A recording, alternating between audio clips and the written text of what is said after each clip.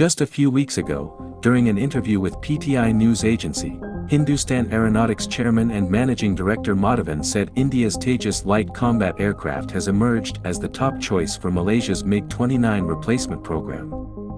It was becoming more evident that Tejas was about to seal the deal, as the choice for Malaysia had narrowed down to two, India's Tejas and South Korea's FA-50. However, there is a new report circulating online saying that Malaysia may select South Korea's FA-50 over India's Tejas.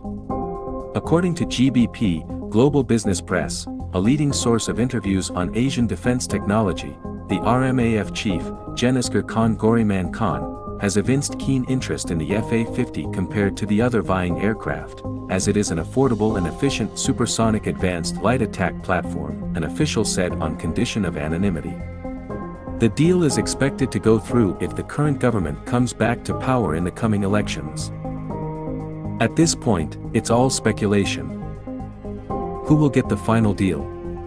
India or South Korea? What are your thoughts?